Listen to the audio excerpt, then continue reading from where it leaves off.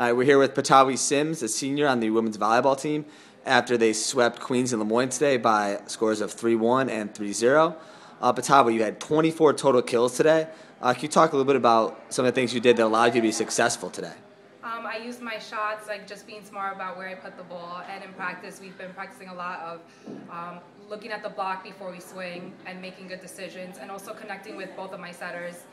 Both Erica and Katie did a great job and came in and played today, and I was able to connect with both of them, and as well as the other girls. So we did a really good job at hitting around the block and being smart about where we swing.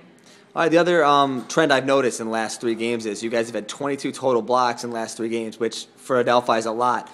Is there a few things you've worked on, or what's allowed you guys to be successful? Also in practice, we've worked a lot on our defense and our blocking, and especially pushing to 6 so we don't get used on our block.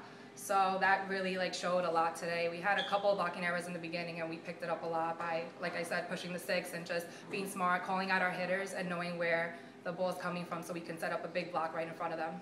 All right, great. Thank you, Patawi. No problem.